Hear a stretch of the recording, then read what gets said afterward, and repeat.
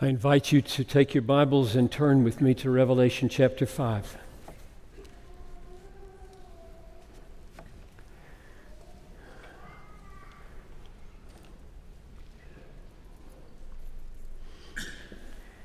Revelation 5, and we're going to read verses 1 through 10 and focus on verses 9 and 10. Then I saw in the right hand of him who was seated on the throne a scroll written within and on the back, sealed with 7 seals. And I saw a mighty angel proclaiming with a loud voice, "Who is worthy to open the scroll and break its seals?" And no one in heaven or on earth or under the earth was able to open the scroll or to look into it. Now, I take this scroll to be the secret decrees and counsels of God concerning how it will fare with his people as history comes to a climax. Verse 4. And I began to weep loudly because no one was found worthy to open the scroll or to look into it. And one of the elders said to me, "Weep no more. Behold, the Lion of the tribe of Judah, the Root of David, has conquered, so that he can open the scroll and its 7 seals." And between the throne and the 4 living creatures and among the elders I saw a lamb, standing as though it had been slain, with 7 horns and with 7 eyes, which are the 7 spirits of God sent out into all the earth. So the conquering that makes the Lion of Judah worthy to reveal the decrees of God is a conquering that was achieved as a slain lamb, which is exactly what verse 9 says.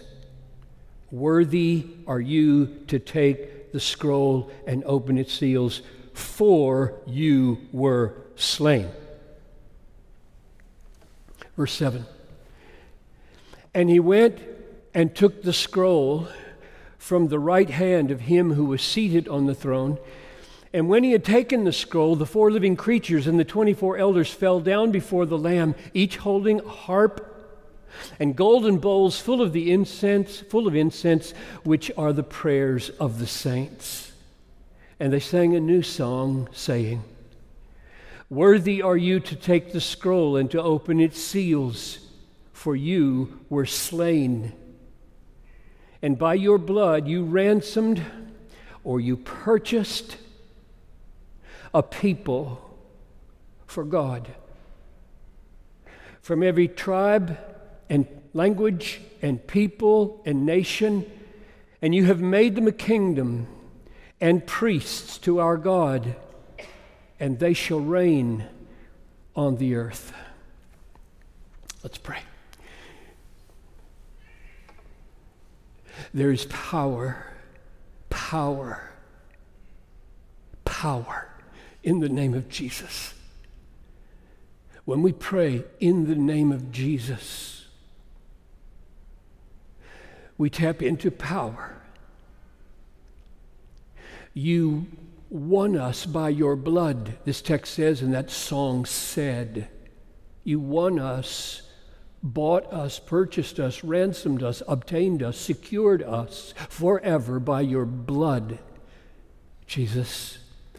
We come in Jesus' name, your name, through you to our Father in heaven, and ask that power would rest upon this message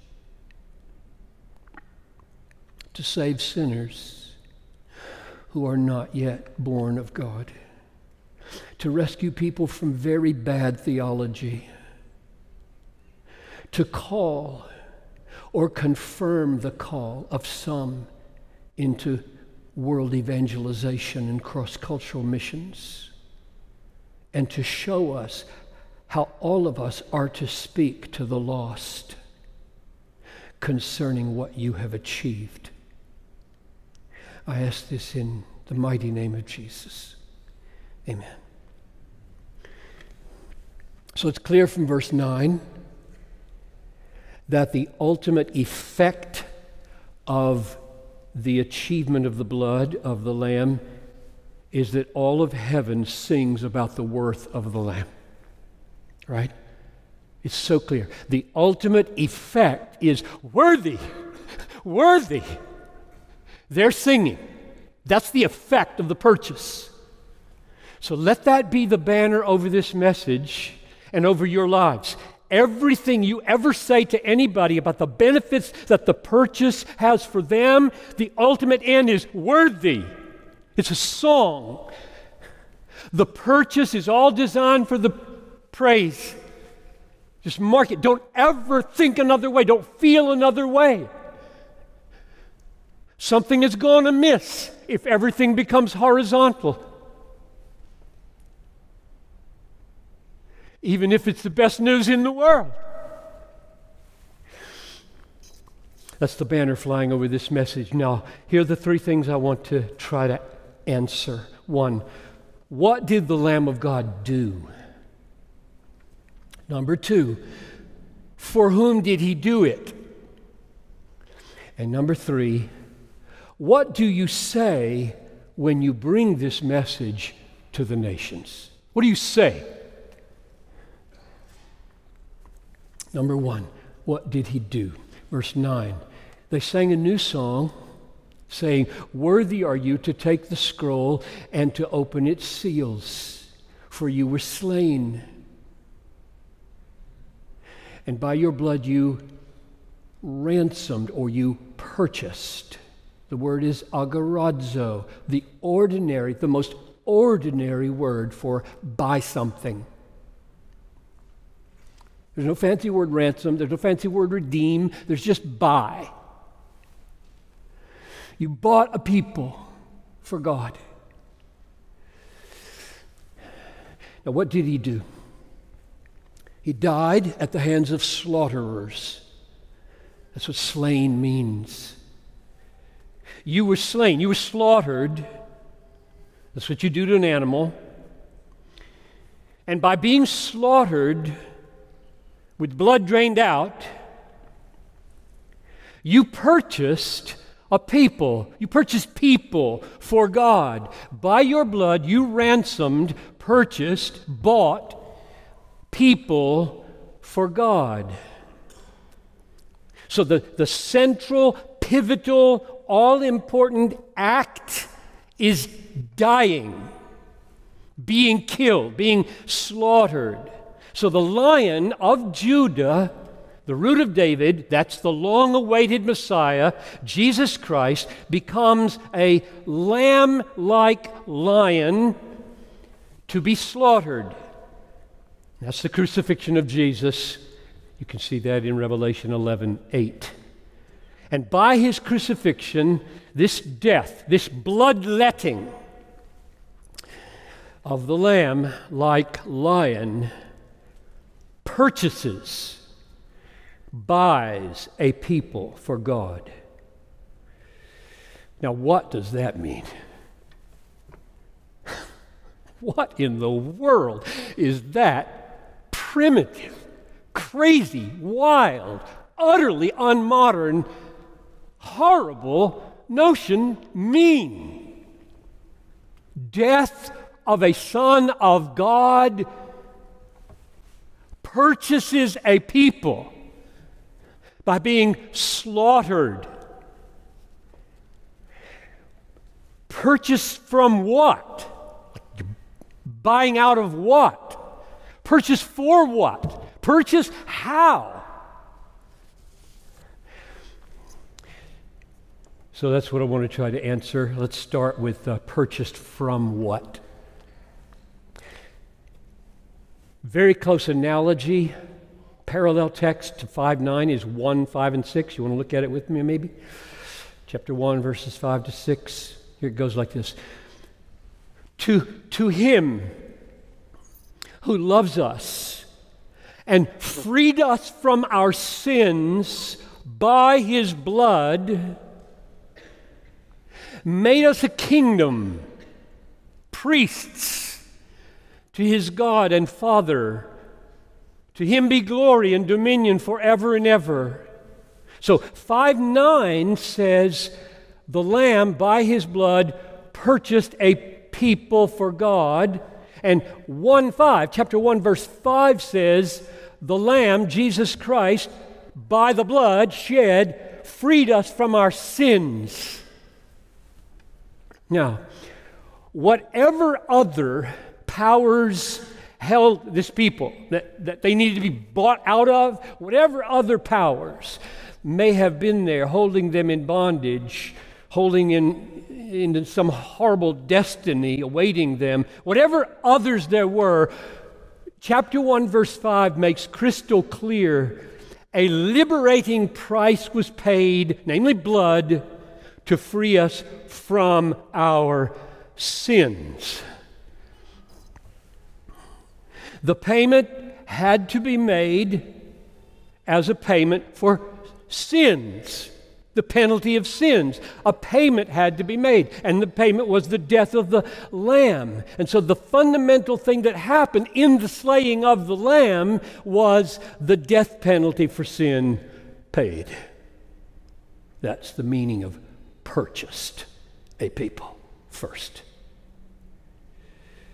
To free a people from their sins by the payment of blood and to purchase a people for God by the payment of blood are the same. Part and whole. Purchase is bigger, way bigger. But this is the first glorious piece of it. So the blood of the Lamb, the death of the Lamb was the payment of a penalty for our sins, and now we are, as verse 5 says, free from the penalty and the condemnation of sin. He freed us from our sins by his blood. It's not going to happen to us. That is, it's not going to happen to the people for whom he died. Second observation about the meaning of purchased people for God. Let's go to chapter 13, verse 7. I'm trying to stay inside the book of Revelation. I could have so eagerly gone to Romans for answering all these questions.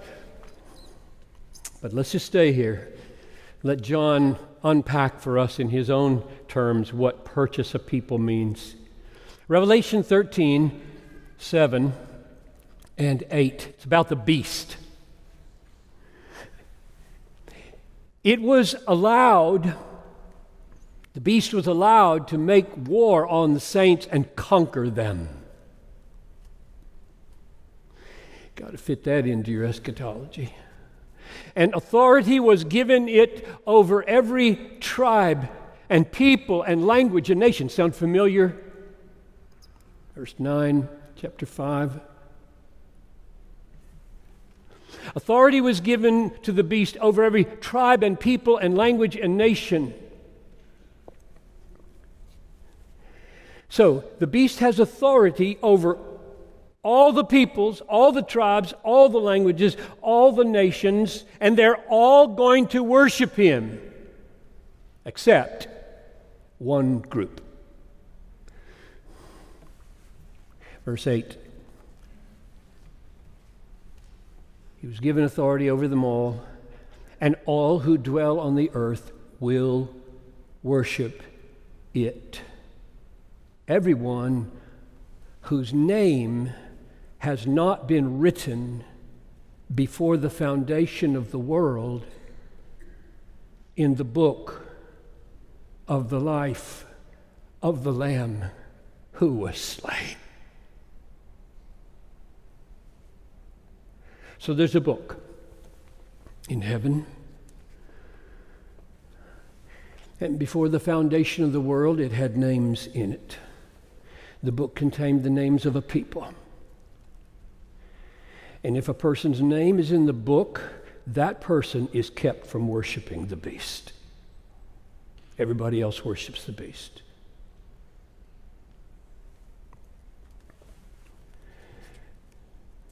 They are saved by being in the book from the sway of the authority of the beast. And these names comprised a people from, it seems, every tribe and people and tongue and language, and nation. The name of the book is The Book of Life of the Lamb who was slain. Why? Why is that the name of the book? It's the name of the book because when Revelation 5:9 says that the blood of the slain lamb purchased a people from every tribe and tongue and people and nation, that purchase includes the preventing of the worship of the beast. That's what the blood does. And I hope you never sing that song the same again. What the blood does. The blood bought new hearts of liberation from the beast. The blood bought belief in Jesus instead of belief in the beast. The blood secured the worship of God instead of the worship of the beast. That's the reason for calling the book of life of the Lamb that was slain. They're in the book, and being in the book of the blood covering, they are kept from idolatry of the beast. So the blood of the Lamb protected them from the power of the beast, purchased for them transformed hearts so that they do not worship. We'll come back to this later. Summarize so far. We've seen two meanings for the purchase in verse 9 of chapter 5. By your blood you purchased a people. Meaning, number one, you paid a price for the penalty of their sins so that they don't have to bear the condemnation for sin anymore. Number two, you secured by your blood new hearts. Heart of stone taken out, heart of flesh put in, that will not worship the beast. You purchased for them freedom from the penalty of sin, and you purchased freedom from the rebellion of their hearts. Third observation about the meaning of purchasing people. Let's go to chapter 14, verses 9 to 11. Chapter 14. If anyone worships the beast, he also will drink, I'm at verse 10 now. He will drink of the wine of God's wrath, poured full strength into the cup of his anger. And he will be tormented with fire and sulfur in the presence of the holy angels and of the presence of the Lamb. And the smoke of their torment goes up forever and ever, and they have no rest, day or night. And then I'm jumping to chapter 20, verse 15, to complete the picture. Chapter 20, verse 15. And if anyone's name is not found written in the book of life, he was thrown into the lake of fire.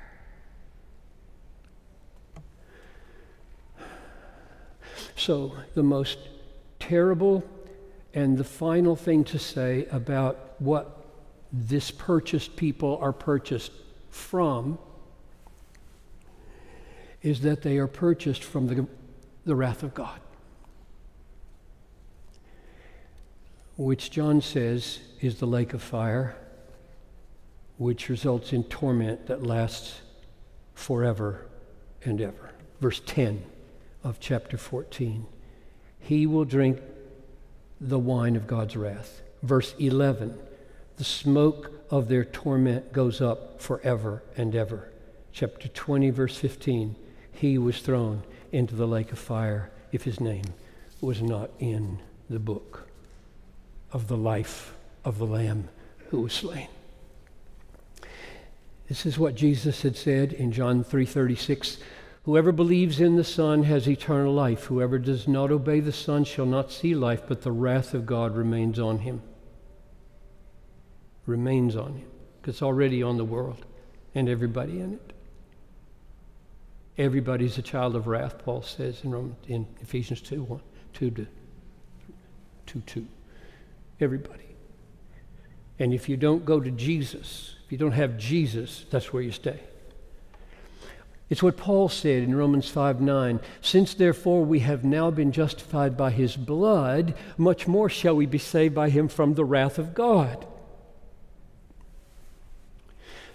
So we've had 3 answers now to the question, what does it mean that the Lamb slain purchased people from every tribe and tongue and nation? What does it mean? It means, number 1, he purchased freedom from condemnation for our sins. No more condemnation for those whom he bought. Number 2, he purchased a heart of belief. He freed us from the rebelliousness that worships the beast by the blood.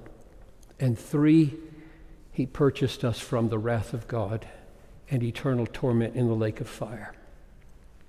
That's what he purchased us from. If you're in the people who he purchased. What did he purchase us for?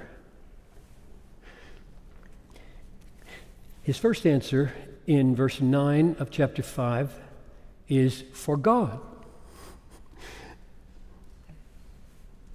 He purchased them for God. And then he unfolds in verse 10, what does that mean? For God in what way? Like slave labor? Don't assume people know what you're talking about when you say words like for God. Like, that's not clear. Preachers, clarify, please. They don't muddy waters. They clarify. They're precise. Please, that's what this school is for. Don't add to the misery of confusion in the world. It's everywhere. Muddy, confusing talk about everything. That's not in my manuscript. I'm just winging it here. Pleading with you. So for God, what do you mean you purchased a people for God? By your blood, you purchased people for God. Once they were not God's people. What do you mean they weren't God's people? He made them. They are His. He can do with them what He wants. Yes, that's true. It's not what He means. Of course, He owns them as a creator. But they're not His yet as treasure. They're not His yet as family. Something has to happen if these people are going to move from objects of wrath to family. Treasure over which He sings. And then He unpacks. What's the nature of that family? The nature of that treasure? What did they do? What is it like?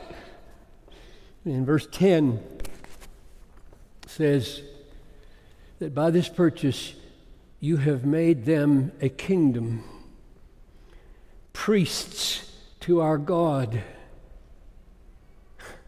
and they shall reign on the earth.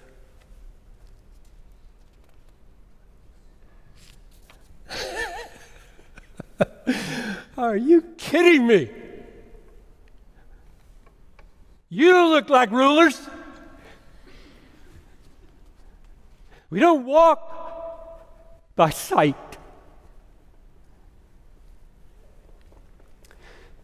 So they are purchased by the blood of the Lamb to belong to God first as a kingdom, with God as their all-protecting, all-providing, all-guiding, all-satisfying King. Second, as priests, all of them. with access to this all-satisfying God all the time by the blood. Third, as co-rulers over the earth. Paul says judges of the earth. This is what the people were purchased for. To belong to God, His treasured possession, that is, His kingdom under His care, His priesthood in His service, His magistrates sharing His reign. Breathtaking, staggering. Should keep you awake at night. Turning on your bed thinking, really? Me? Instead of just flicking on a video and becoming worldly. So what does it mean? By His blood He purchased people for God. It means that Christ died and rose again, paid a payment provided by God who sent Him, according to John 3:16. Purchasing a people from the penalty of their sins, from rebellious hearts, from the wrath of God, for the honor and the joy everlasting of being His treasure, His kingdom, His priests, His magistrates over the earth. That's the answer to our first question. What's the meaning of purchased people? And if you just wanted to broaden out from Revelation, the answer would get much longer and even more glorious. Second question, for whom did He purchase this?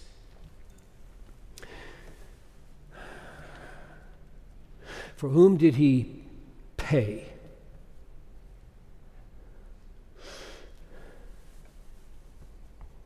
Who are this people in Revelation 5:9? Worthy are you to take the scroll and to open its seals, for you were slain, and by your blood you ransomed people.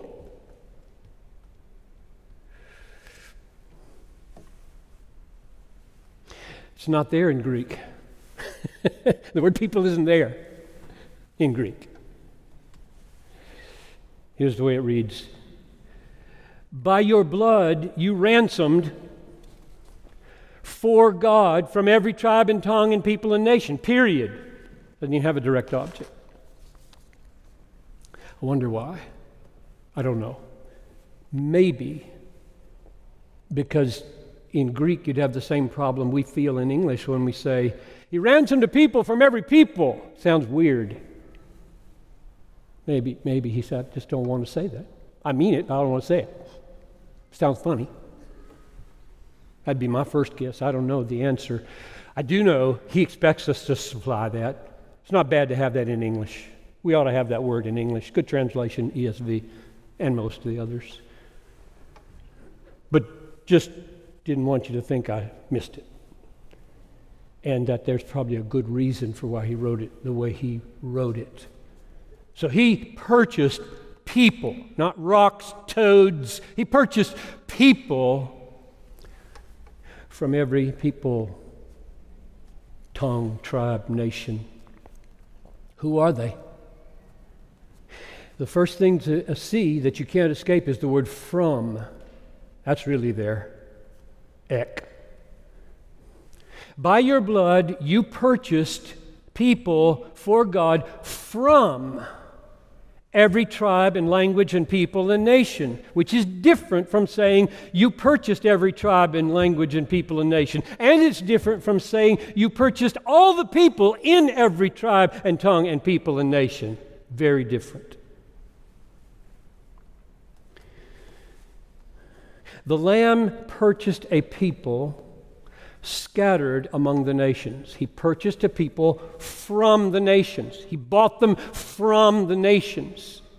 He paid for them out of the nations of the world. This is what John was showing us in John 10:15-16 when he quoted Jesus like this. This is John 10:15.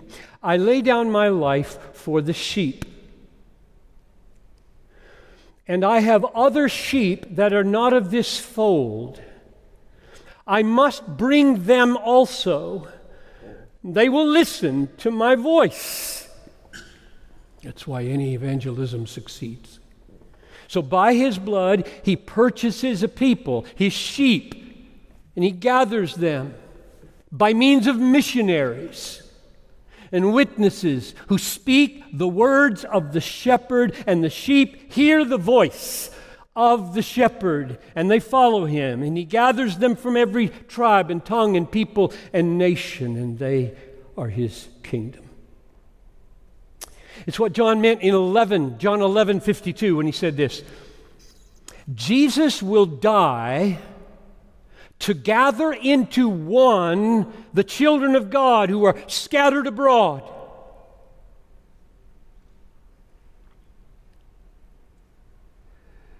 Keep on preaching, Paul. Don't be afraid. I have a people in this city. Acts 18:10. Jesus will die to gather into one the children of God who are scattered abroad. It's what Paul meant when he said to the Ephesian elders, care for the church of God, which he obtained with his own blood. That's what he meant when he said in Ephesians 5:25, husbands, love your wives like this. Christ loved the church and gave himself for her. Don't love every woman like you love your wife.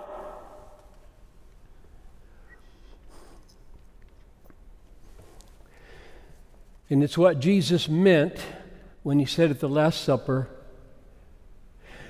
this cup is poured out for you as the new covenant in my blood. What did the blood of the new covenant purchase? Different from the blood thrown against the altar at Sinai.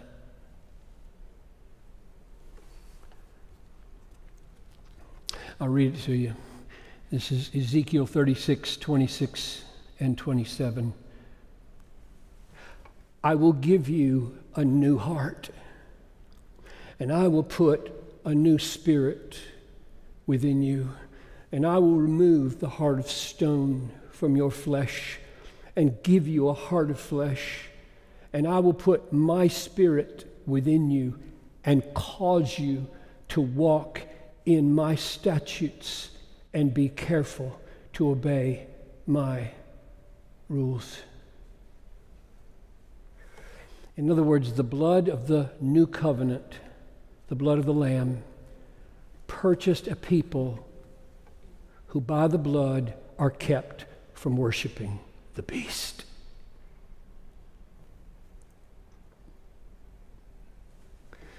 Their names are in a book before the foundation of the world, Revelation 13:8. They're a chosen people by grace before the creation of the world, Ephesians 1:4. And those whom he chose, he purchased. And those whom he purchased, he called. And those whom he called, he delivered from the heart of idolatry. And those whom he delivered and gave a new heart, he justified. And those whom he justified, he glorified. The purchase of the blood of Christ is a real purchase,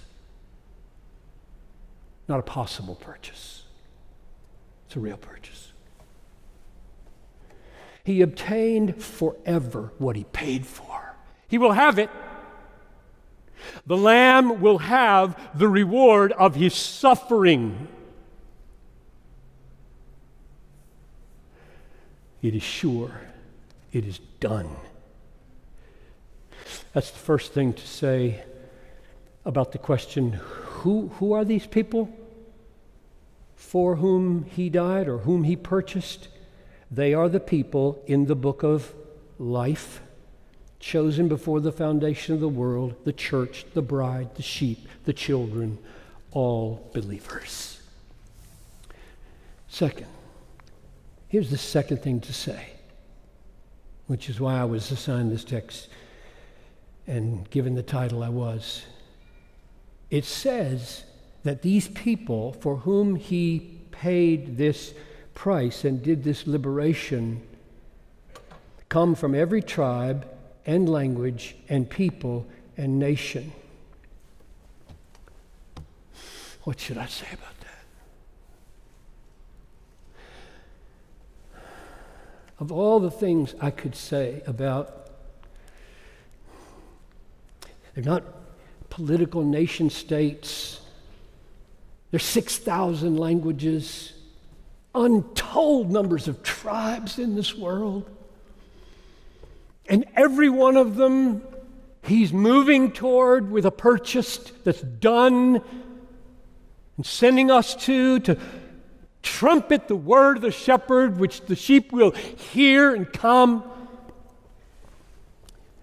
But here's what I'm going to do, because I've never seen this before. I don't want you to come with me into a fresh sight. I'm going to go to Philippians chapter 3. I'm going to lay these texts on top of each other, and then I'm going to think out loud. When Paul wrote Philippians 3, he was trying to help a certain group of opponents realize that their vaunted boast in their ethnic and religious pedigrees were useless without Jesus. Here's what he says. This is verses 4 to 6 of Philippians 3.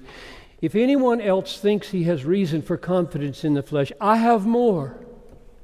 Circumcised on the 8th day, of the people of Israel, of the tribe of Benjamin, a Hebrew of Hebrews, as to the law, a Pharisee, as to zeal, a persecutor of the church, as to righteousness under the law, blameless.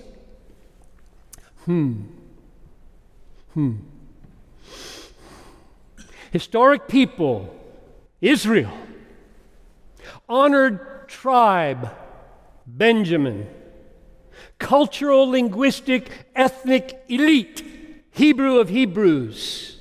Highest religious exclusivity, Pharisees. All of them honored, all of them esteemed, all of them historically venerated. And in relation to God, all of them precious, beautiful. And yet, all of them worthless where Christ is missing. Whatever gain I had, I counted as loss, verse 7, for the sake of Christ. And yet, as a slain lamb, Jesus purchased a people from all of them. All over the world. All over the world, people feel superior in their tribe, their people, their language, their ethnicity. Or, all over the world, people feel inferior in their tribe, their people, their language, their ethnicity. Their sense of ethnic superiority makes them feel more worthy of God's favor, or their sense of ethnic inferiority makes them feel less worthy of God's favor. And into that universal pride and fear, or pride and shame, Revelation 5:9 says, the Lamb of God, by his blood, infallibly purchased a people, a single people, from all of them. All of them. The effectiveness of his blood purchase can't be stopped by ethnic pride or ethnic fear. He has conquered by his blood. He will have what he purchased. His blood will break the back of all ethnic pride. His blood will overcome ethnic fear. The blood will shatter tribal superiority, and the blood will surprise tribal inferiority. The blood will bring down linguistic snobbery and give hope to linguistic shame. In other words, Revelation 5:9, by your blood you ransom people for God from every tribe, every language, every people, every nation, tells us not only the multi-ethnic global reach of Christ and his purchase, it also points to the kinds of obstacles, ethnic pride, ethnic fear, that cannot defeat the achievement of the blood. The price is paid. The people are purchased. No ethnic boast, no ethnic embarrassment can change the achievement of the blood. He will have his reward from every people. Last question. As this semester-long series on making disciples near and far comes to an end, what are you going to say about this to unbelievers? What are you going to say to the nations when you go? Some of you are going to go to an unreached people. Know nothing. They know nothing. And every one of you will go somewhere and say something to some unbeliever. What will you say about all this? Like, I don't want to talk about all that. It's just, that's theology. That's not. Oh my.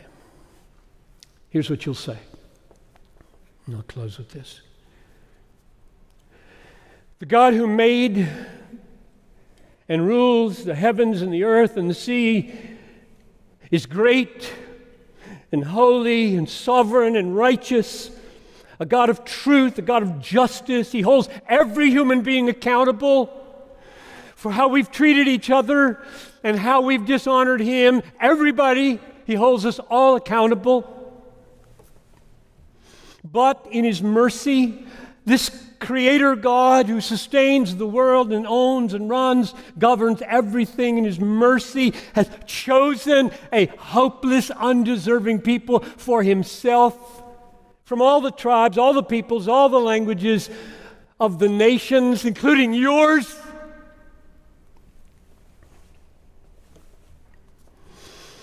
The Son of God, Jesus Christ, came into the world to accomplish a great salvation by his death and resurrection. He never sinned, and yet he died and rose again and reigns and will come again to judge the living and the dead.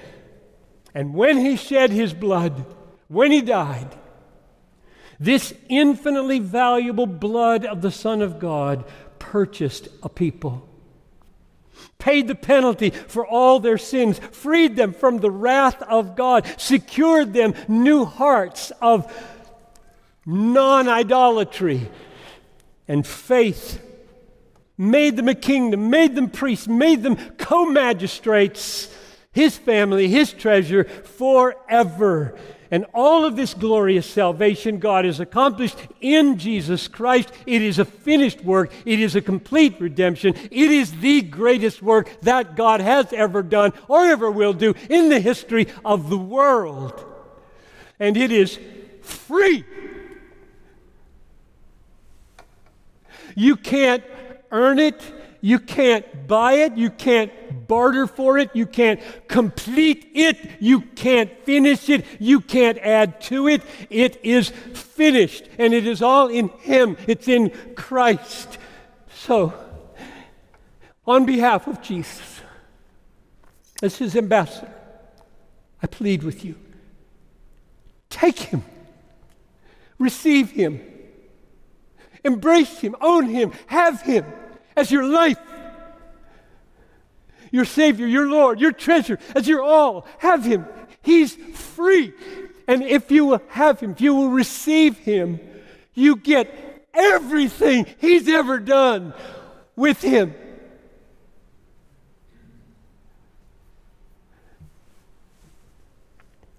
So receive Him.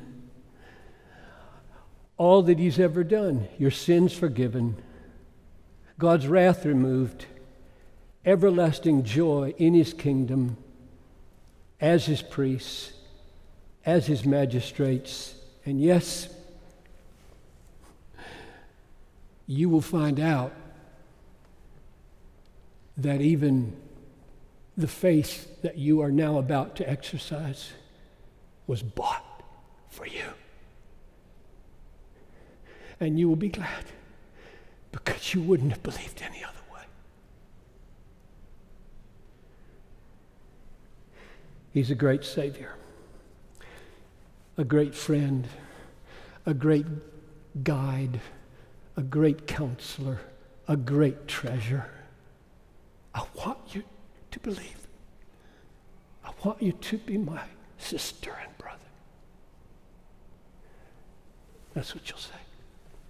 Let's pray. So, Father, you have accomplished in Christ a great salvation. It is glorious beyond words. And we are in such deep trouble because of our sin and your wrath. There is no other way forward in life or eternity. And so I pray now that as we go, we will